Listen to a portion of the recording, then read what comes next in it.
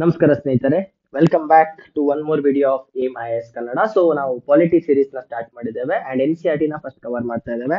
Chapter 1 ಆಗಿದೆ. So ಇವತ್ತು chapter 2 ಇಂದ ಪ್ರಾರಂಭಿಸೋಣ. ಸೊ ಚಾಪ್ಟರ್ 2 ಟೈಟಲ್ ಏನ್ ಹೇಳುತ್ತೆ ಅಂದ್ರೆ rights in the Indian constitution ಅಂತ ಹೇಳ್ತೇನೆ. ನಿಮ್ಗೆ ಇಲ್ಲಿ ಕಾಣೋದಾದ್ರೆ it is rights in the Indian constitution ಅಂದ್ರೆ ನಮ್ಮ ಸಂವಿಧಾನದಲ್ಲಿರುವಂತ ಹಕ್ಕುಗಳ ಬಗ್ಗೆ ಮಾತಾಡಬೇಕು. This are called as fundamental rights ಅಂತ ಕೂಡ ಕರಿತೇವೆ ನಾವು ಇದನ್ನ. ಫಂಡಮೆಂಟಲ್ ರೈಟ್ಸ್ ಅಂದ್ರೇನು? The rights given to the citizens, ನಮ್ಮ ನಾಗರಿಕರಿಗೆ ನಮ್ಮ ಸಂವಿಧಾನ ಕೊಡುವಂತ ಹಕ್ಕುಗಳು. ಇದನ್ನ ಫಂಡಮೆಂಟಲ್ ಅಂತ ಕರೀತಾರೆ. ಫಂಡಮೆಂಟಲ್ ಅಂದ್ರೇನು? ಮೂಲಭೂತ ಹಕ್ಕುಗಳು. ಇದನ್ನ ಕಿತ್ಕೊಳ್ಳೋದು ಅಷ್ಟು ಸುಲಭದ ಮಾತಲ್ಲ ಎಂಬುದೇ ಈ ಚಾಪ್ಟರ್ದು ಒಂದು ಓವರ್ವ್ಯೂ. ಸೊ ಈ ಚಾಪ್ಟರ್ ಅಲ್ಲಿ ನಾವು 4 ಡೈಮೆನ್ಷನ್ಸ್ ನೋಡ್ತೇವೆ. ಫಸ್ಟ್ ಒನ್, ಬೇರೆ ಬೇರೆ ತರ ಇರುವಂತ ಫಂಡಮೆಂಟಲ್ ರೈಟ್ಸ್, ನಮ್ಮ ಹತ್ರ ಇರುವಂತ ಹಕ್ಕುಗಳ ಬಗ್ಗೆ ಒಂದು ಓವರ್ವ್ಯೂ ಕೊಡ್ತೇನೆ. ನೆಕ್ಸ್ಟ್, ಈ ಹಕ್ಕುಗಳನ್ನ ಕಾಪಾಡ್ಕೊಳ್ಳೋದು ಹೇಗೆ, ಯಾರು ಈ ಹಕ್ಕುಗಳನ್ನ ನಮ್ಗೆ ಕಾಪಾಡ್ತಾ ಇದ್ದಾರೆ, who will grant them to us ಅಂತ ನೋಡ್ಬೇಕು. ನೆಕ್ಸ್ಟ್, ಜುಡಿಷಿಯರಿ, ಸುಪ್ರೀಂ ಕೋರ್ಟ್ ಆಗಿರ್ಬೋದು, ಹೈಕೋರ್ಟ್ ಆಗಿರ್ಬೋದು, ನಮ್ಮ ಹಕ್ಕುಗಳ ರಕ್ಷಣೆಯಲ್ಲಿ ಅವರ ಕಾಂಟ್ರಿಬ್ಯೂಷನ್ ಎಷ್ಟಿದೆ ಅಂತ ನೋಡ್ಬೇಕು. ಲಾಸ್ಟ್ ಒನ್, ಫಂಡಮೆಂಟಲ್ ರೈಟ್ಸ್ ಮತ್ತೆ DPSP ಮಧ್ಯದಲ್ಲಿ ಫೈಟ್ ಆದ್ರೆ ಯಾರು ಪ್ರಿವೇಲ್ ಆಗ್ತಾರೆ ಅಂತ ಕೂಡ ನಾವು ನೋಡ್ಬೇಕು. This is the overview of this chapter. So start ಮಾಡೋಣ. ನೋಡಿ, citizens have certain rights in democracy. First of all, democracy ಅಂದ್ರೆ ಏನು? ಡೆಮೋಕ್ರಸಿ ಅಂದ್ರೆ ಡೆಮೋ ಅಂದ್ರೆ ಪೀಪಲ್, ಇದನ್ನ ಆಲ್ರೆಡಿ ಹೇಳಿದ್ದೆ ನಾನು. ಡೆಮೋ ಅಂದ್ರೆ ಪೀಪಲ್, ಕ್ರೆಸಿ ಅಂದ್ರೆ ಪವರ್. ಡೆಮೋಕ್ರಸಿ ಅಂದ್ರೆ ಜನರ ಕೈಯಲ್ಲಿ ಶಕ್ತಿ ಇದೆ ಅಂತ. ನಮ್ಮ ಪ್ರಜಾಕೀಯದಲ್ಲಿ ನಮ್ಮ ಉಪೇಂದ್ರ ಅವ್ರು ಹೇಳ್ತಿರ್ತಾರಲ್ವಾ, ಪ್ರಜೆಗಳೇ ದೊರೆಗಳು ಅಂತ. ಅದೇ ಕಾನ್ಸೆಪ್ಟ್ ಡೆಮೋಕ್ರಸಿ ಅಂದ್ರೆ ಏನು? ಪ್ರಜೆಗಳ ಒಂದು ಶಕ್ತಿ. We the people of India have the power. ಯಾವ ಪವರ್ ಇದೆ ನಮ್ಮ ಹತ್ರ? ಸರ್ಕಾರನ ಆಯ್ಸಿಕೊಳ್ಳುವಂತ, ಪಿಕ್ ಮಾಡುವಂತ ಪವರ್ ನಮ್ ಕೈಲಿರುತ್ತೆ. We vote to get the central government are the state government. So ಅದಕ್ಕೆ ನಾವು ಇದನ್ನ ಡೆಮೋಕ್ರಸಿ ಅಂತ ಕರಿತೇವೆ. ಗವರ್ನಮೆಂಟ್ ಏನಿದೆ, it will be accountable for us, ಅದು ನಮ್ಮ ಮಾತನ್ನ ಕೇಳುತ್ತೆ ಅಂತ. ಸೊ ಇವಾಗ ಏನಾಗ್ತಿದೆ ನೋಡಿ, ಡೆಮೋಕ್ರಸಿಯಲ್ಲಿ ಯಾವಾಗ ಗವರ್ನಮೆಂಟ್ ಎಕ್ಸಿಕ್ಯೂಟಿವ್ ಯಾವಾಗ ಪವರ್ ಬರುತ್ತಲ್ವಾ, ಎಕ್ಸಿಕ್ಯೂಟಿವ್ ಅಂಡ್ ಲೆಜಿಸ್ಲೇಚರ್ ಏನ್ ಟುಗೆದರ್ ಆಗಿರುತ್ತೆ. ಬಿಕಾಸ್ ಇಂಡಿಯಾದಲ್ಲಿ ಲೆಜಿಸ್ಲೇಚರ್ ಮತ್ತೆ ಎಕ್ಸಿಕ್ಯೂಟಿವ್ ಹಾರ್ಮನ್ ಇದೆ, ಹೇಳಿದ್ದಲ್ವಾ. If you want to B the minister, ನೀವು MP ಕೂಡ ಆಗಿರ್ಬೇಕು ಅಂತ. ಸೊ ಆ ಕಾನ್ಸೆಪ್ಟ್ ಇಂದ ಏನಾಗುತ್ತೆ, ಲೆಜಿಸ್ಲೇಚರ್ ತಮ್ಗೆ ಇಷ್ಟ ಬಂದಂತ ಲಾಸ್ ನ ಪಾಸ್ ಮಾಡಕ್ ಶುರು ಮಾಡಬಹುದು. ಅದು ಮನುಷ್ಯ, ನಮ್ಮ ನಾಗರಿಕರ ದಿನನಿತ್ಯ ಚಟುವಟಿಕೆಗೆ ತೊಂದರೆಯನ್ನ ಕಲ್ಪಿಸಿಕೊಡಬಹುದು. ಫಾರ್ ಎಕ್ಸಾಂಪಲ್, ನಾಳೆನೆ ಇಂಡಿಯನ್ ಗವರ್ನಮೆಂಟ್ ಒಂದು ಲಾನ ಪಾಸ್ ಮಾಡುತ್ತೆ. ಏನಂತ? ಇನ್ಮೇಲೆ ಭಾರತದ ನಾಗರಿಕರು ಮಾತಾಡೋ ಹಾಗೆ ಇಲ್ಲ ಅಂತ. Any one who is a part of Indian citizen should stop talking. How ಲೇಮ್ it is. Freedom of speech ಗೆ ವೈಲೇಷನ್ ಇದು. ನಾವು ಮಾತಾಡಬಾರ್ದ, ಯಾರು ನಮ್ಮನ್ನ ಮಾತಾಡೋದನ್ನ ತಡಿತಾರೆ ಅನ್ನೋ ಒಂದು ಘರ್ಷಣೆ ಏನ್ ಪ್ರಾರಂಭ ಆಗುತ್ತೆ, that is because of the fundamental right. ಯಾಕಂದ್ರೆ ಆರ್ಟಿಕಲ್ 19 ಕ್ಲಾಸ್ 1 ಕ್ಲಾಸ್ ಏನ್ ಹೇಳಿದ್ದಾರೆ, we have the right to speech, freedom of speech and expression ಅಂತ ಏನಿದೆ, ಈ ತರ. ಸೊ ಡೆಮೋಕ್ರಸಿಯಲ್ಲಿ ಏನಾಗ್ತಿದೆ, ಪ್ರತಿಯೊಬ್ಬ ಪ್ರಜೆಗೆ ಕೆಲವೊಂದು ಹಕ್ಕುಗಳನ್ನ ಕೊಟ್ಟಿರ್ತಾರೆ. That is having some certain rights. ಹಾಗೂ ಹಕ್ಕುಗಳನ್ನ ಗವರ್ನಮೆಂಟ್ ಏನಾಗುತ್ತೆ, ರೆಕಾಗ್ನೈಸ್ ಮಾಡ್ಬೇಕು, ಅದು ಗುರುತಿಸಬೇಕು. ನಮ್ಮ ಸರ್ಕಾರ ಏನಿದೆ, ನಮ್ಮ ಸರ್ಕಾರ ಏನಿದೆ, ನಮ್ಮ ಹಕ್ಕುಗಳನ್ನ ಗುರುತಿಸ್ಬೇಕಂತ ಹೇಳ್ತಿದೆ. ನೋಡಿ, ಗವರ್ನಮೆಂಟ್ ಅಂತ ಅಂದ್ಕೊಳ್ಳಿ, just give over view. Government ಅನ್ನೋದನ್ನ ಇಂಟರ್ಚೇಂಜ್ ಆಗಿ ಇನ್ನೊಂದು ಪದದ ಜೊತೆ ಮಿಸ್ ಮ್ಯಾಚ್ ಮಾಡಬಹುದು, ದಟ್ ಈಸ್ ಸ್ಟೇಟ್. ಇದನ್ನ ಪರಸ್ಪರವಾಗಿ ಅದಲು ಬದಲಾಗಿ ಮಾತಾಡಬಹುದು. ಗವರ್ನಮೆಂಟ್ ಅಂದ್ರೆ ನೆನ್ಪಿಟ್ಕೊಳ್ಳಿ, when ever I say government, I am talking about state. State ಅಲ್ಲಿ ಲೆಜಿಸ್ಲೇಚರ್ ಕೂಡ ಇದೆ, ಎಕ್ಸಿಕ್ಯೂಟಿವ್ ಕೂಡ ಇದೆ, ಜುಡಿಷಿಯರಿ ಕೂಡ ಇದೆ, ನೆನ್ಪಿಟ್ಕೊಳ್ಳಿ. When ever I say state R government, I am referring to legislature, executive, judiciary together, combine ಆಗಿ ಮಾತಾಡ್ತಾ ಇದ್ದಾನೆ. But when I want to talk about BJP government in particular, Congress government in particular, ನಾನು ಅವಾಗ executive ಅಂತ refer ಮಾಡ್ತಾನೆ. So ನಾನು government ಅಂತ refer ಮಾಡಿದ್ರೆ ಲೆಜಿಸ್ಲೇಚರ್, ಎಕ್ಸಿಕ್ಯೂಟಿವ್, ಜುಡಿಷಿಯರಿ 3 ಬರ್ತಾ ಇದೆ. When I say executive in particular, ಅವಾಗ ಮಾತ್ರ ಮಿನಿಸ್ಟರ್ಸ್ ಬರ್ತಾರೆ, ಆಯ್ತಾ? So coming back to the story, ಎಲ್ಲಿತ್ತಪ್ಪ, ಇಲ್ಲಿತ್ತು ನೋಡಿ. ಏನ್ ಹೇಳ್ತಾ ಇದ್ದಾರೆ, ಸರ್ಕಾರ, ಗವರ್ನಮೆಂಟ್ ಏನಿದೆ, ನಮ್ಮ ಲೆಜಿಸ್ಲೇಚರ್ ಆಗಿರ್ಬೋದು, ಎಕ್ಸಿಕ್ಯೂಟಿವ್ ಆಗಿರ್ಬೋದು, ಜುಡಿಷಿಯರಿ ಆಗಿರ್ಬೋದು, ನಮ್ಮ ಹಕ್ಕುಗಳನ್ನ ಗುರುತಿಸಬೇಕಂತ ಫಂಡಮೆಂಟಲ್ ರೈಟ್ಸ್ ಪ್ರಿನ್ಸಿಪಲ್ ಹೇಳ್ತಾ ಇದೆ. So what are fundamental rights? The rights given to the citizen which are recognised by the state, ಅಷ್ಟೇ. ಇವಾಗ ಇಲ್ಲಿ ನೋಡಿ, second point ಕೆಂಪಲ್ ಬರ್ದಿದ್ದಾನೆ, it can not be taken away. ಅಂದ್ರೆ ಏನು? ಫಂಡಮೆಂಟಲ್ ರೈಟ್ಸ್, ನಮ್ಮ ಮೂಲಭೂತ ಹಕ್ಕುಗಳು ಏನಿದೆ, ನಮ್ಮ ಪ್ರಜೆಗಳಿಗೆ ಏನು ನಮ್ಮ ಸಂವಿಧಾನ ಕೊಟ್ಟಿದೆ, ಅದನ್ನ ಕಿತ್ಕೊಳ್ಳೋ ಹಾಗಿಲ್ಲ ಅಂತ ಹೇಳ್ತಿದ್ದಾರೆ. ಬೈ ಎನಿ ಪರ್ಸನ್, ಒಬ್ಬ ವ್ಯಕ್ತಿ ಬಂದು ನಿಮ್ಮನ್ನ ನಿಮ್ಮ ಮನೆಯಲ್ಲಿ ಕೂಡ್ ಹಾಕಿ, ನೀನ್ ಇನ್ಮೇಲೆ ಸಾಯೋವರೆಗೂ ಇಲ್ಲೇ ಇರ್ಬೇಕಂತ ಹೇಳಿದ್ರೆ, he is violating your freedom of travel, he is violating your freedom of life, he is violating your liberty ನ ಚಾಲೆಂಜ್ ಮಾಡ್ತಿರೋ ಹಾಗೆ. ಇನ್ ಕೇಸ್ ನಿಮ್ ಮನೆಯಲ್ಲಿ ನೀವು ಮದ್ವೆ ಆಗ್ಬೇಕಾದ್ರೆ ಫೋರ್ಸ್ಡ್ ಮ್ಯಾರೇಜ್ ಮಾಡಿದ್ರು ಕೂಡ ಆ ಹುಡುಗಿಗೆ ಅಥವಾ ಹುಡುಗನ್ಗೆ, ಇಷ್ಟಪಟ್ಟ ಹುಡುಗ ಅಥವಾ ಹುಡುಗಿ ಜೊತೆ ಮದುವೆ ಆಗುವಂತ ಹಕ್ಕು ಇದೆ. Right to dignified life, right to freedom of life ಅಂತ ಏನ್ ಹೇಳ್ತೇವೆ, life article 21, right to life ಅಂತಾನೆ ಏನ್ ಹೇಳ್ತೇವೆ, ಅದನ್ನ ವೈಲೇಟ್ ಮಾಡ್ದಂಗಾಗತ್ತೆ. ಸೊ ನಾನೇನ್ ಹೇಳ್ತಿದ್ದೇನೆ, ಇನ್ನೊಬ್ಬ ವ್ಯಕ್ತಿ ನಿಮ್ಮ ಹಕ್ಕನ್ನ ಕಿತ್ಕೊಳ್ಳೋ ಹಾಗಿಲ್ಲ. ಫಾರ್ ಎಕ್ಸಾಂಪಲ್, ಮಕ್ಕಳನ್ನ ಸ್ಕೂಲ್ ಕಳಿಸದೆ ಕೆಲಸ ಕರ್ಕೊಂಡು ಹೋಗೋ ಪೇರೆಂಟ್ಸ್ ಕೂಡ ಆ ಮಕ್ಕಳ ರೈಟ್ ಟು ಎಜುಕೇಶನ್ ನ ಕಿತ್ಕೊಳ್ತಾ ಇದ್ದಾರೆ. Even that is not allowed. ಅರ್ಥ ಆಗ್ತಿದ್ಯಾ? Any person can not take your right ಅಷ್ಟೇ, fundamental right. Second one, private organisation. For example, ನಾಳೆ ನಾನೊಂದು ಕಂಪ್ನಿನ ಶುರು ಮಾಡ್ತೇನೆ. ಆ ಕಂಪ್ನಿಯಲ್ಲಿ ಏನಾಗ್ತಿದೆ, ನಾನು ನನ್ನ ವರ್ಕರ್ಸ್ ನ ಇಟ್ಕೊಳ್ತೇನೆ, ಬಟ್ ಈ ವರ್ಕರ್ಸ್ ಗೆ ನಾನು ಸ್ಯಾಲ್ರಿನೇ ಕೊಡಲ್ಲ. ಕೆಲಸ ಮಾಡಿಸ್ತೇನೆ ಸ್ಯಾಲ್ರಿ ಕೊಡಲ್ಲ, ಕೆಲಸ ಮಾಡಿಸ್ತೇನೆ ಸ್ಯಾಲ್ರಿ ಕೊಡಲ್ಲ. ಇಲ್ಲೇನಾಗ್ತಿದೆ, I am following a practice of forced labour. Forced labour ಅಂದ್ರೆ ಏನು? ಕೆಲಸ ಕೊಡದೆ ನಮ್ಗೆ ಇಷ್ಟ ಬಂದಂಗೆ ಕೆಲಸ ಮಾಡಿಸ್ಕೊಳ್ಳೋದು. This is also not allowed. ಅರ್ಥ ಆಗ್ತಿದ್ಯಾ? ಸೊ ಒಂದು ಕಂಪ್ನಿ ಆಗಿರ್ಬೋದು ಅಥವಾ ಒಬ್ಬ ವ್ಯಕ್ತಿ ಆಗಿರ್ಬೋದು, ನಿಮ್ಮ ಹಕ್ಕುಗಳನ್ನ ಕಿತ್ಕೊಳ್ಳೋ ಹಾಗಿಲ್ಲ. ಬರೀ ಕಂಪನಿ ಹಾಗೂ ಪ್ರೈವೇಟ್ ಎಂಟಿಟಿಗೆ ಮಾತ್ರ ಅಲ್ಲ, ಸರ್ಕಾರ ಕೂಡ ಇದನ್ನ ಕಿತ್ಕೊಳ್ಳೋ ಅಧಿಕಾರನೇ ಇಲ್ಲ. ಲೆಜಿಸ್ಲೇಚರ್ ನಾಳೆ ಪಾರ್ಲಿಮೆಂಟ್ ಅಲ್ಲಿ ಯಾವುದೋ ಒಂದು ಲಾ ಮಾಡಿ ನನ್ನ ಫಂಡಮೆಂಟಲ್ ರೈಟ್ ನ ಟಚ್ ಮಾಡಿದ್ರೆ ನಾನು ಸುಪ್ರೀಂ ಕೋರ್ಟ್ ಹೋಗ್ಬೋದು. ಅದೇ ತರ ಗವರ್ನಮೆಂಟ್ ಕೂಡ, ಎಕ್ಸಿಕ್ಯೂಟಿವ್ ಬಿಜೆಪಿ ಗವರ್ನಮೆಂಟ್ ಆಗಿರ್ಬೋದು, ಕಾಂಗ್ರೆಸ್ ಗವರ್ನಮೆಂಟ್ ಆಗಿರ್ಬೋದು, ನನ್ನ ಫಂಡಮೆಂಟಲ್ ರೈಟ್ ನ ಕ್ವಶನ್ ಮಾಡಿದ್ರೆ ನನ್ನ ಎಕ್ಸಿಕ್ಯೂಟಿವ್ ಮೇಲೆ ಕಂಪ್ಲೇಂಟ್ ಮಾಡಕ್ಕೆ ಜುಡಿಷಿಯರಿ, ನಮ್ಮ ಸುಪ್ರೀಂ ಕೋರ್ಟ್ ಅಥವಾ ಹೈಕೋರ್ಟ್ ಹೋಗ್ಬೋದು. ಅಂಡ್ ಜುಡಿಷಿಯರಿ ಕೂಡ ಏನಾದ್ರು ಮಿಸ್ ಮ್ಯಾಚ್ ಮಾಡಿದ್ರೆ ನಾನು ಜುಡಿಷಿಯರಿನ ಕೂಡ ಕ್ವಶನ್ ಮಾಡ್ಬೋದು. ಇಲ್ಲೇನ್ ಹೇಳ್ತಾ ಇದ್ದಾರೆ, ಫಂಡಮೆಂಟಲ್ ರೈಟ್ಸ್ ನ ಲೆಜಿಸ್ಲೇಚರ್ ಆಗಿರ್ಲಿ, ಎಕ್ಸಿಕ್ಯೂಟಿವ್ ಆಗಿರ್ಲಿ, ಜುಡಿಷಿಯರಿ ಆಗಿರ್ಲಿ, ಯಾರು ಕೂಡ ನಿಮ್ಮನ್ನ ಕಿತ್ಕೊಳ್ಳೋ ಹಾಗಿಲ್ಲ. ಅಂದ್ರೆ ಪರ್ಫೆಕ್ಟ್ ಇದು. ಲೈಕ್ ಫಂಡಮೆಂಟಲ್ ರೈಟ್ಸ್ ನ ಕಿತ್ಕೊಳ್ಳಕ್ಕೆ ಆಗಲ್ವಾ ಅಂದ್ರೆ, no, ಕಿತ್ಕೋಬಹುದು, but that can be done by the procedure of law. ಲಾನ use ಮಾಡ್ಕೊಂಡು ನಿಮ್ಮ ಫಂಡಮೆಂಟಲ್ ರೈಟ್ಸ್ ನ ಕಲ್ಟೇಲ್ ಮಾಡಬಹುದು. ಬಟ್ ಅದ್ರ ಬಗ್ಗೆ ನಾನು ಡೆಪ್ತ್ ಆಗಿ ಫಂಡಮೆಂಟಲ್ ರೈಟ್ಸ್ ವಿಡಿಯೋದಲ್ಲಿ ಹಾಕಿದ್ದೇನೆ. ನೀವು ನನ್ನ ಪಾಲಿಟಿ ಸೀರೀಸ್ ಅಲ್ಲಿ ನೋಡಿದ್ರೆ ನಿಮ್ಗೆ ಗೊತ್ತಾಗುತ್ತೆ. ಅದಿಲ್ಲಿ ಎಕ್ಸ್ಪ್ಲೇನ್ ಮಾಡಕ್ ಆಗಲ್ಲ, because it's not a part of NCERT. Next ಇಲ್ಲಿ ನೋಡಿ, ಫಂಡಮೆಂಟಲ್ ರೈಟ್ಸ್ ಕ್ಯಾರೆಕ್ಟರಿಸ್ಟಿಕ್ಸ್, ಗುಣಗಳೇನು ಅಂತ ಕೇಳಿದ್ರೆ, ಫಸ್ಟ್ ನೆನ್ಪಿಟ್ಕೊಳ್ಳಿ, ಭಾರತದ ಪ್ರಜೆಗಳಿಗೆ ಬ್ರಿಟಿಷ್ ಸರ್ಕಾರದ ಆಳ್ವಿಕೆ ಇದ್ದಾಗ ಪ್ರಪ್ರಥಮ ಬಾರಿಗೆ ಫಂಡಮೆಂಟಲ್ ರೈಟ್ಸ್ ಬೇಕು ಅಂತ ಕೇಳಿದ್ದು ಮೋತಿಲಾಲ್ ನೆಹರು ಅವರು. Who is Motilal Nehru? Father of Jawaharlal Nehru. Jawaharlal Nehru ನಮ್ಮ ಪ್ರಧಾನಮಂತ್ರಿ ಇದ್ದಾರೆ, ಪ್ರಪ್ರಥಮ ಪ್ರಧಾನಮಂತ್ರಿ. ಅವರ ತಂದೆ ಹೆಸರು ಮೋತಿಲಾಲ್ ನೆಹರು ಆಗಿತ್ತು. 1928 1928 ಅಲ್ಲಿ ಅವರು ಬ್ರಿಟಿಷ್ ಗವರ್ನಮೆಂಟ್ ವಿರುದ್ಧ ನಮಗೆ ಬಿಲ್ ಆಫ್ ರೈಟ್ಸ್ ಬೇಕಂತ ಕೇಳಿದ್ರು. What is bill of rights?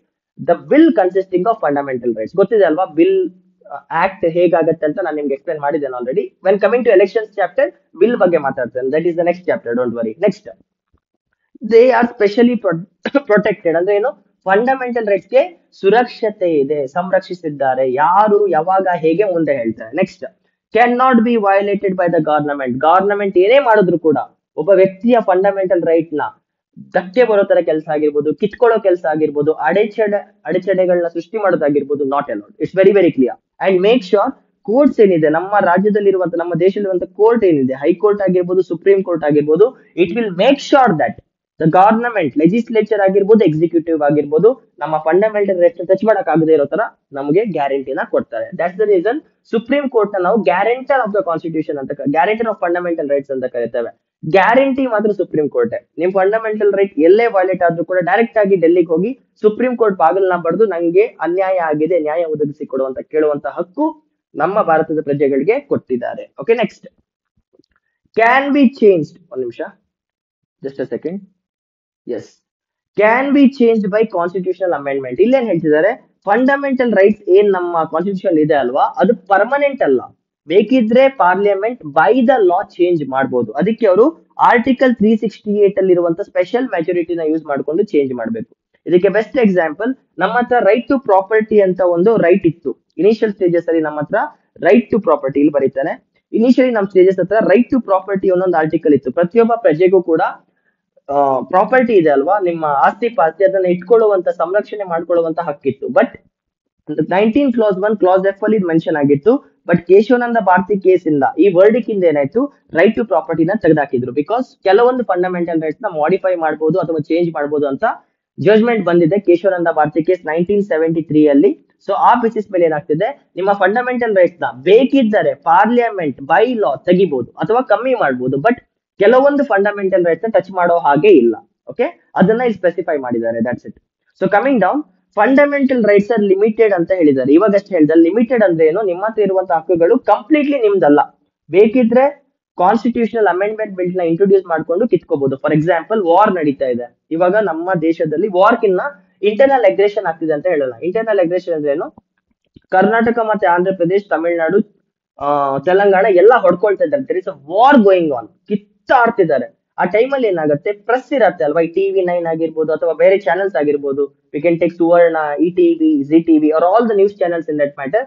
ಯಾವುದೇ ಕಾರಣಕ್ಕೂ ಕೂಡ ನೆಗೆಟಿವ್ ಶೋಸ್ ನ ಹಾಕದೇ ಇದ್ರೆ, that's how people will influence ಅಲ್ವಾ. ನಮ್ಮ ಮೀಡಿಯಾ ಯಾವ ತರ ಶೋನ ಬ್ರಾಡ್ಕಾಸ್ಟ್ ಮಾಡತ್ತೋ ಜನ ಅದರಿಂದ ಇನ್ಫ್ಲೂಯೆನ್ಸ್ ಆಗ್ಬೋದು. So what they can request parliament by ಲಾ ಏನ್ ಹೇಳ್ಬೋದು, for a short period of time press ನ ನಾವು ಕಟ್ ಡೌನ್ ಮಾಡ್ತಾ ಇದ್ದೇವೆ, ಪ್ರೆಸ್ ಕೆಲವೊಂದು ಪವರ್ಸ್ ನ ಸ್ಲೋ ಡೌನ್ ಮಾಡ್ತೇವೆ ಅಂತ ಹೇಳ್ಬೋದು. ಸೊ ಅವಾಗ ಟಿವಿ 9 ಆಗಿರ್ಬೋದು, ಸುವರ್ಣ ಆಗಿರ್ಬೋದು, BTV ಆಗಿರ್ಬೋದು, ಅವ್ರ ಉದಯ ಟಿವಿ ಆಗಿರ್ಬೋದು, any news channel in that matter ಕೆಲವೊಂದು ಆರ್ಟಿಕಲ್ಸ್ ನ ಡೌನ್ ಮಾಡ್ಬೇಕಾಗತ್ತೆ. That is what it is. ಯಾಕಂದ್ರೆ ಇದನ್ನ ನಾವು ವರ್ನಾಕ್ಯುಲರ್ ಪ್ರೆಸ್ ಆಕ್ಟ್ ಅಲ್ಲಿ ಬ್ರಿಟಿಷರ್ಸ್ ಕೂಡ ಇದನ್ನ ಇಂಟ್ರೊಡ್ಯೂಸ್ ಮಾಡಿದ್ರು. So in some point of time in case of emergency some things can be taken out. ಇದಕ್ಕೆ ಇನ್ನೊಂದು ಎಕ್ಸಾಂಪಲ್ ಹೇಳೋದಂದ್ರೆ ಸೆಕ್ಷನ್ 344 ಅಂತ ಹೇಳ್ತೇವೆ. It's very famous. ಸೆಕ್ಷನ್ 144 344 ನಂಗೆ ನೆನಪಿಲ್ಲ, ಕರ್ಫ್ಯೂ ಅಂತ ಕರಿತೇವೆ. ಫಾರ್ ಎಕ್ಸಾಂಪಲ್ ಒಂದು ರಾಜ್ಯದ ಒಂದು ಊರಿಗೆ ಕರ್ಫ್ಯೂ ಬಿದ್ರೆ 4ಕ್ಕಿಂತ ಹೆಚ್ಚು ಜನ ಒಟ್ಟಿಗೆ ಓಡಾಡಂಗಿಲ್ಲ ಅಂತ ಹೇಳ್ತಾರೆ. This is the limitation to my right to movement, but still it can be enforce. So ಏನ್ ಹೇಳ್ತಿದ್ದಾರೆ, ಫಂಡಮೆಂಟಲ್ ರೈಟ್ಸ್ ಆರ್ ಲಿಮಿಟೆಡ್, ಕೆಲವೊಂದು ಅಬ್ಜೆಕ್ಷನ್ಸ್ ಇರುತ್ತೆ, ಕೆಲವೊಂದು ರೆಕಮೆಂಡೇಶನ್ಸ್ ಇರುತ್ತೆ, ಕೆಲವೊಂದು ಲಿಮಿಟೇಷನ್ಸ್ ಇರುತ್ತೆ, ಅದನ್ನ ದಾಟೋ ಹಾಗಿಲ್ಲ ಅಂತ ಹೇಳ್ತಿದ್ದಾರೆ. ಟಿವಿ 9 ಸುವರ್ಣ ಅವರೇ ನನ್ನ ಮೇಲೆ ಕೇಸ್ ಬುಕ್ ಮಾಡಬೇಡಿ, ಎಕ್ಸಾಂಪಲ್ ಕೊಡ್ತಾ ಇದ್ದೇನೆ, ಬೇಜಾರ್ ಮಾಡ್ಕೋಬೇಡಿ. Next coming down, constitution of India ವಿಷಯಕ್ಕೆ ಬಂದ್ರೆ ಫಂಡಮೆಂಟಲ್ ರೈಟ್ಸ್ ಎಷ್ಟಿದೆ ಅಂತ ತೋರಿಸ್ತಾ ಇದ್ದಾರೆ ನೋಡಿ. ಇಲ್ಲಿ ನಮ್ಮ ಹತ್ರ 6 ಮೇಜರ್ ಟೈಪ್ಸ್ ಇದೆ. Right to equality, right to freedom, right against exploitation, right to freedom of religion, cultural and educational rights, right to constitutional remedies. Simple ಆಗಿ ಹೇಳೋದಂದ್ರೆ ಇದು ಫಂಡಮೆಂಟಲ್ ರೈಟ್ಸ್ ವಿಡಿಯೋದಲ್ಲಿ ಆಲ್ರೆಡಿ ಮೆನ್ಷನ್ ಆಗಿದೆ, ಓವರ್ ವ್ಯೂ ಕೊಡ್ತಾ ಇದ್ದಾನೆ.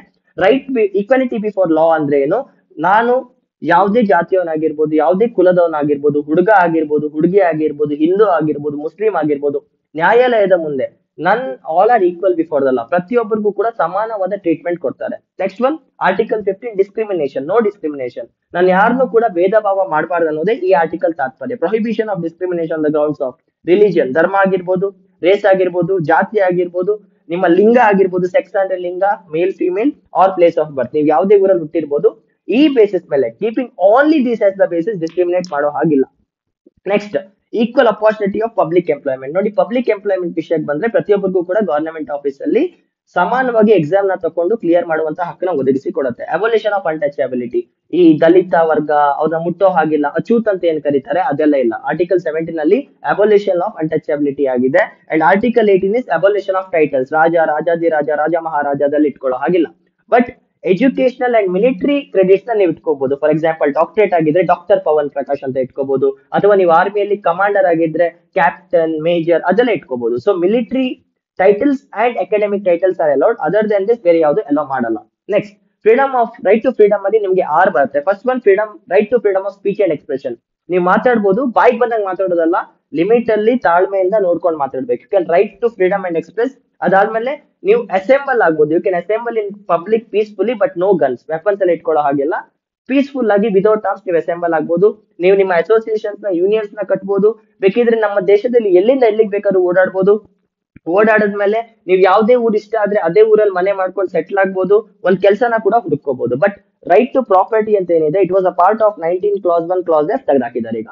So property is not your fundamental right, but article 300A ಕೆಳಗೆ it's your legal right. ನೀವು ಪ್ರಾಪರ್ಟಿನ ಇಟ್ಕೋಬಹುದು, ಬಟ್ ಗವರ್ನಮೆಂಟ್ ಇನ್ ಕೇಸ್ ಯಾವ್ದಾದ್ರು ಪಬ್ಲಿಕ್ ವೆಲ್ಫೇರ್ ಪ್ರಾಜೆಕ್ಟ್ಸ್ ಗೋಸ್ಕರ ಕೇಳಿದ್ರೆ ನೀವು ಬಿಟ್ಕೊಡ್ಬೇಕು. ಫಾರ್ ಎಕ್ಸಾಂಪಲ್ ರೋಡ್ ಮಾಡೋದಾಗಿರ್ಬೋದು, ಹಾಸ್ಪಿಟಲ್ ಕಟ್ಬೇಕಂತ ಇದ್ರೆ, ಅಥವಾ ಏರ್ಪೋರ್ಟ್ ಕಟ್ಬೇಕಂತ ಇದ್ರೆ, ಅಥವಾ ಫ್ಯಾಕ್ಟ್ರಿ ಕಟ್ಬೇಕಂತ ಇದ್ರೆ, ಜನಕ್ಕೆ ಹಿತಕ್ಕಾಗಿ ಅವ್ರು ನಿಮ್ಮ ಆಸ್ತಿನ ತಗೋಬಹುದು. In return of that compensation ನ ಒದಗಿಸಿ ಕೊಡ್ತಾರೆ. Next right to life and personal liberty ಅಂತ ಏನಿದೆ, it is very very important. ನಿಮ್ಗೆ ನಿಮ್ಮ ಜೀವನ ಬದುಕುವಂತ ಸ್ವಾತಂತ್ರ್ಯ ಕೂಡ ಇದೆ, ಹಾಗೂ ನಿಮ್ಮ ಜೀವಕ್ಕೆ ಬೆಲೆ ಕೂಡ ಇದೆ. It cannot be taken away, your life cannot be taken away until and unless establish by the rule of law. ಲಾ ಪ್ರಕಾರ ಬಿಟ್ರೆ ನಿಮ್ಮ ಪ್ರಾಣವನ್ನ ತೆಗೆಯುವಂತ ಹಕ್ಕು ಯಾರಿಗೂ ಇಲ್ಲ. ನಿಮ್ಮ ಪ್ರಾಣ ತೆಗೆಯುವಂತ ಹಕ್ಕು ನಿಮಗೂ ಕೂಡ ಇಲ್ಲ, ನೆನ್ಪಿಟ್ಕೊಳ್ಳಿ. It's a crime. ಬಟ್ ಹೇಗ್ ತೆಗಿಬಹುದು, ಜೀವ ಅವಧಿ ಶಿಕ್ಷೆ ಹಾಕಿ ಅಥವಾ ಗಲ್ ಶಿಕ್ಷೆ ಹಾಕಿದಾಗ that is a procedure establish by law. For example ಕಸಬ್ ಅವರಿಗೆ ಏನ್ ಮಾಡಿದ್ರಲ್ವಾ, that can be done by the law. But ನೀವೇ ನಿಮ್ಮ ಪ್ರಾಣನ ತೆಗೆಯುವಂತ ಹಕ್ಕಿಲ್ಲ, ಹಾಗೆ ನೀವು ಇನ್ನೊಬ್ಬರ ಪ್ರಾಣ ತೆಗೆಯೋ ಹಕ್ಕು ಕೂಡ ಇಲ್ಲ.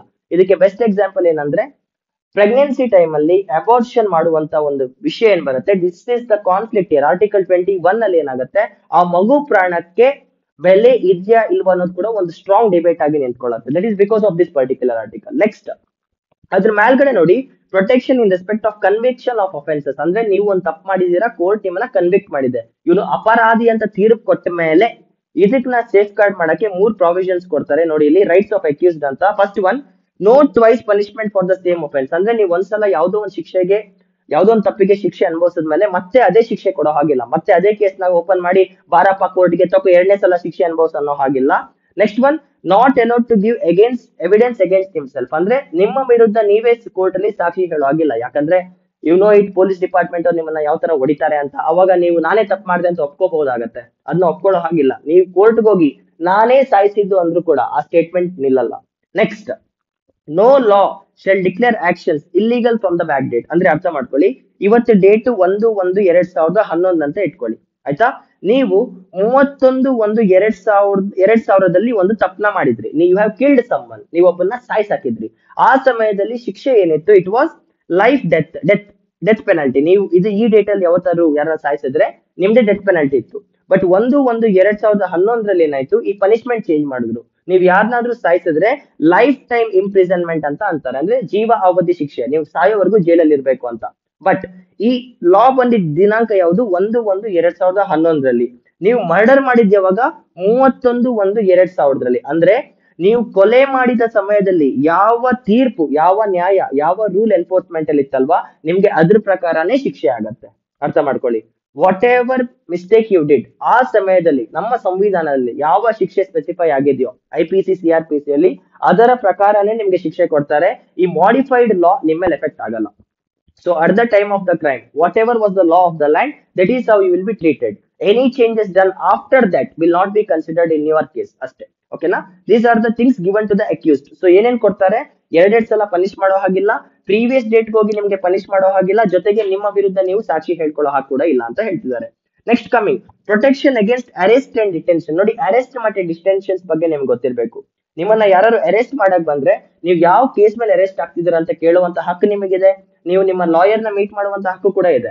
ಬಟ್ ಪ್ರಿವೆನ್ಷನ್ ಡಿಟೆನ್ಷನ್ ಆದ್ರೆ, if it is preventive detention, ಅಂದ್ರೆ ನೀವು ತಪ್ಪು ಮಾಡ್ತೀರಾ ಅಂತ ಒಂದು ಗೆಸ್ ಮೇಲೆ, ಫಾರ್ ಎಕ್ಸಾಂಪಲ್ ನಾಳೆ ನೀವು CM ರ್ಯಾಲಿ ಹೋಗ್ತಿದೆ, ಅದ್ರ ಮೇಲೆ ಕಲ್ಲು ಹೊಡಿಬೇಕಂತ ಇದ್ದೀರಾ, ಆ ವಿಷಯ ಪೊಲೀಸ್ ಡಿಪಾರ್ಟ್ಮೆಂಟ್ ಗೆ ಗೊತ್ತಾಗತ್ತೆ. ಅವಾಗ ಅವರು ವಾರೆಂಟ್ ಇಲ್ಲದೆ ಪ್ರಿವೆಂಟಿವ್ ಡಿಟೆನ್ಷನ್ ಅಲ್ಲಿ ಎತ್ಕೊಂಡು ಹೋಗ್ಬೋದು. ಇವ್ನು ಇದ್ದೇ ನಾಳೆ ಕಲ್ಲು ಹೊಡಿತಾನೆ, ಆ ಕಾರಣಕ್ಕೆ ಜೈಲ್ ಸೇಫ್ ಆಗಿ ಇಟ್ಕೊಳ್ಳೋಣ ಅಂತ ಕರ್ಕೊಂಡು ಹೋಗ್ಬೋದು. ಇದು ಕೂಡ ನೆನ್ಪಿಟ್ಕೊಳ್ಳಿ, they can keep you maximum up to 3 months. ನಿಮ್ಮನ್ನ 3 months ವರೆಗೂ ಪ್ರಿವೆಂಟಿವ್ ಡಿಟೆನ್ಷನ್ ಅಲ್ಲಿ ಅರೆಸ್ಟ್ ಮಾಡಿ ಇಟ್ಕೋಬಹುದು.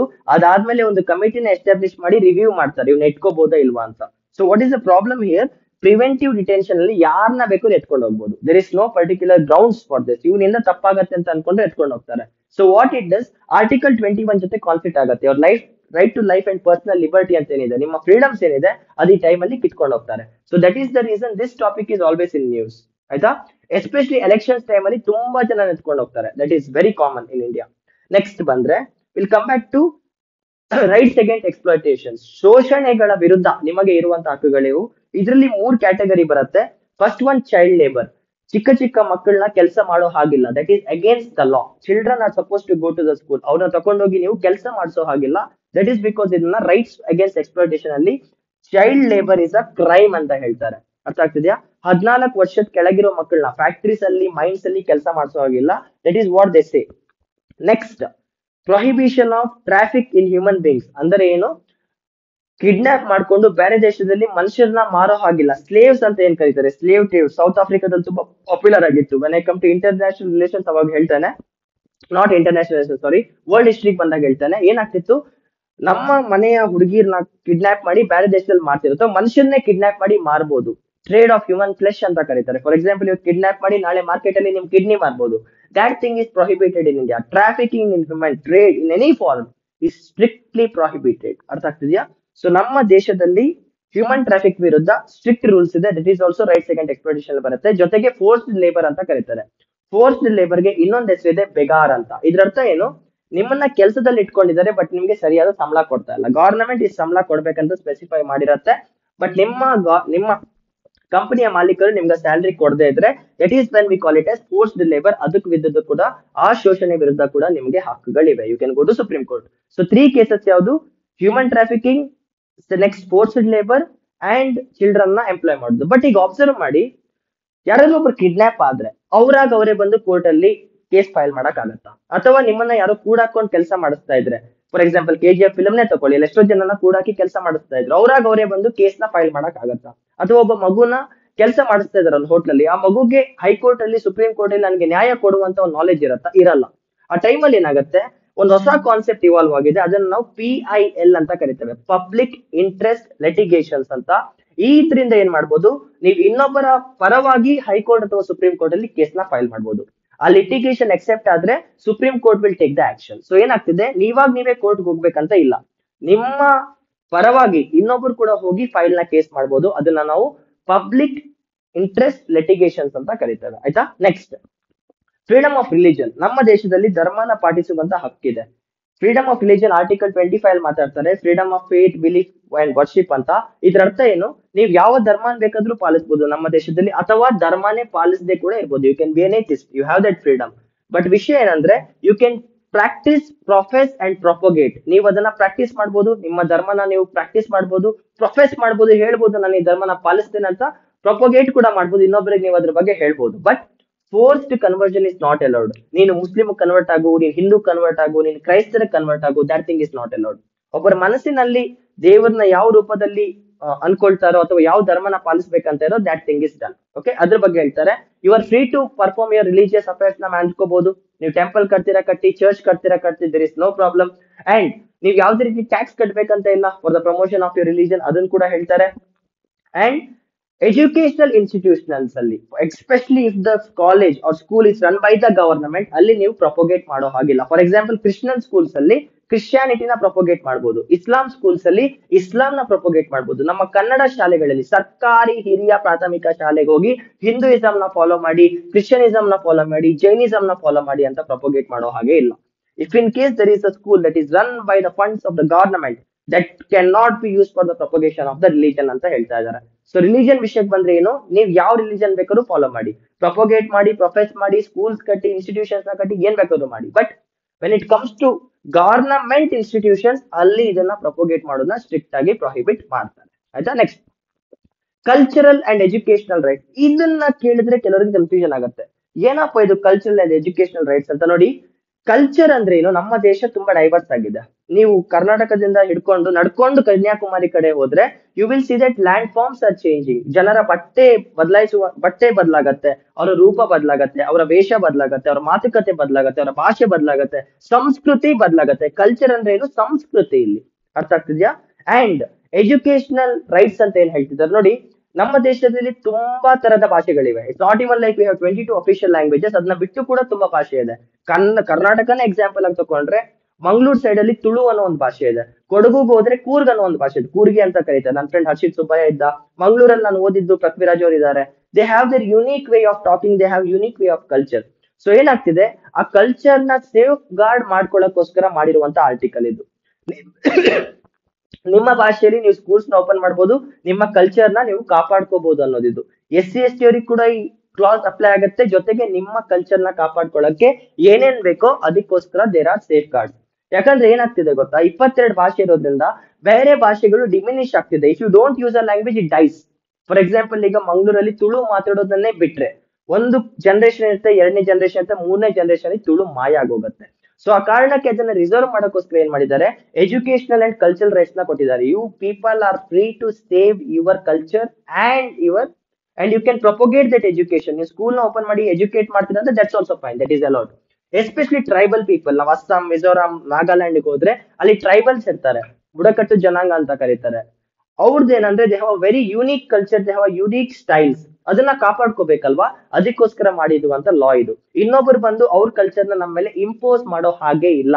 If you take the example of Britishers, when they came in to India, they started ಪ್ರೊಪೋಗೇಟಿಂಗ್ Christianity. 1813 charter act ಅಲ್ಲಿ ಏನಾಗಿತ್ತು, ದೇ ಕೇಮ್, ನಾಳೆಯಿಂದ Christian missionaries ಬಂದ್ರು, ಎಲ್ಲರೂ ಕನ್ವರ್ಟ್ ಆಗ್ರಪ್ಪ ಅಂತ ಫೋರ್ಸ್ಫುಲ್ ಕನ್ವರ್ಷನ್ಸ್ ಮಾಡ್ತಾ ಇದ್ರು. They were influencing my culture and ಇಂಗ್ಲಿಷೇ ಓದ್ಬೇಕಂತ they were ಎಕ್ಸ್ಪ್ಲೋಸಿಂಗ್ education on us. ಯಾಕೆ, we have our language, we will learn in that language, we have our culture, we will perform that culture. So ಏನಾಗ್ತಿದೆ, we are given a right to safeguard our culture and education. ಇದನ್ನ ನಾವು rights of minorities ಅಂತ ಕರೀತೇವೆ.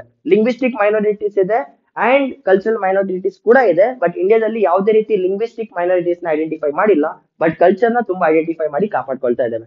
Especially ST/ST ಗೆ ಇದು ತುಂಬಾ important ಆಗುತ್ತೆ. Next, constitutional remedies ಅಂದ್ರೆ ಏನು, ಮೆಡಿಸಿನ್ ಅಂತ.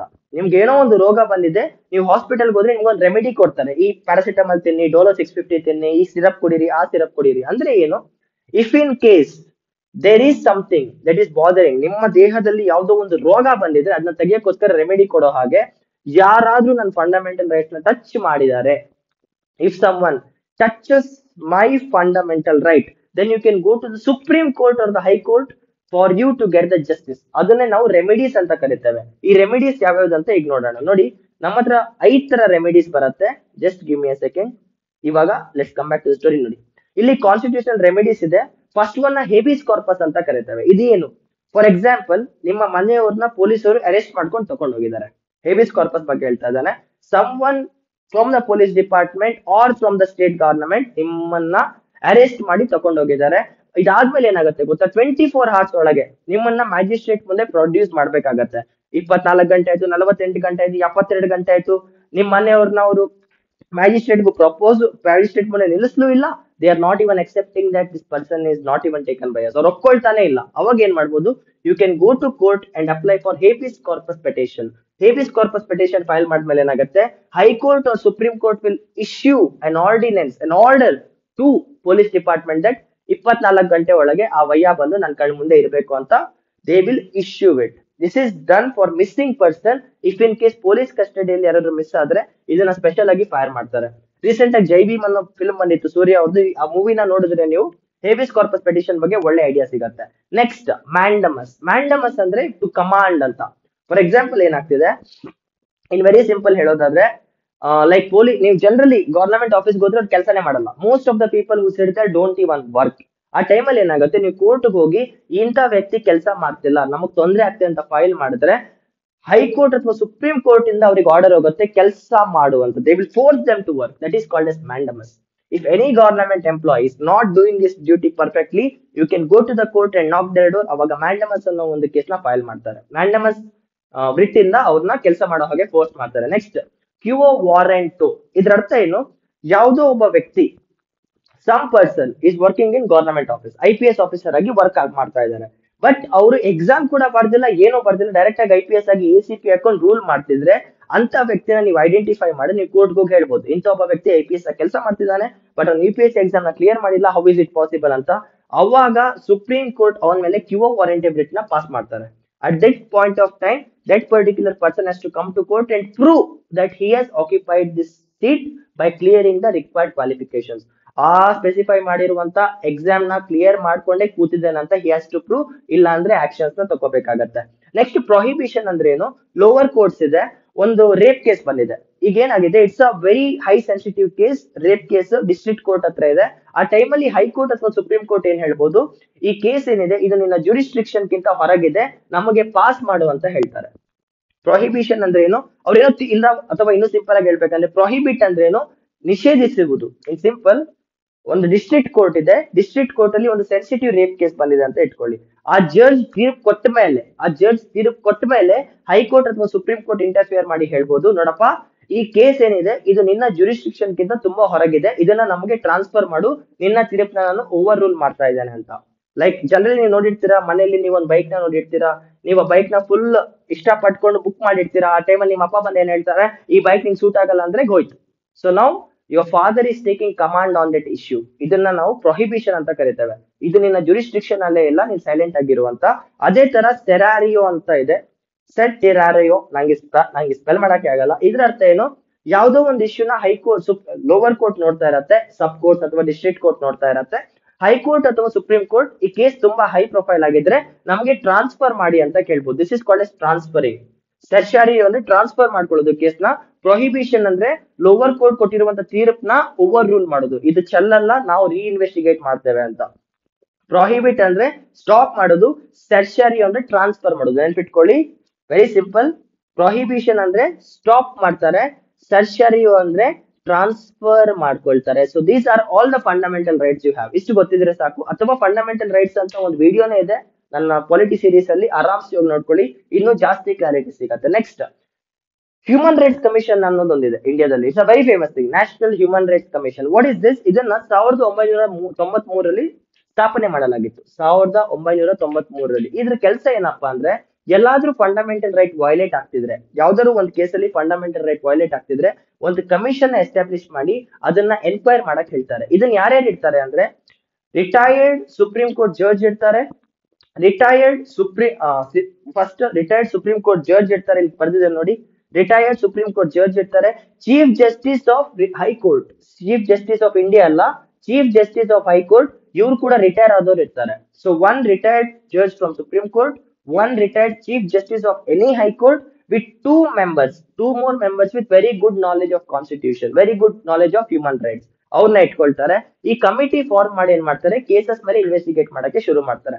Especially they handle the cases of custodial death.